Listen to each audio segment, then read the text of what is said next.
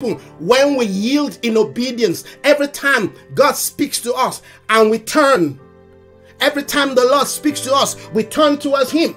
Every time you turn towards the speakings of God, amen, something happens in the earth. Hallelujah. The powers of darkness are defeated, because the next time Moses, amen, heard the voice of God and turned and listened and responded, hallelujah, people were brought out of bondage. People were brought out of servitude. Hallelujah. People were brought out of the land of Pharaoh. That is what happened when you and I respond to, amen, the voice of God. Something happens in the earth. The voice of God, amen, reverberates the entire realm, the entire sphere.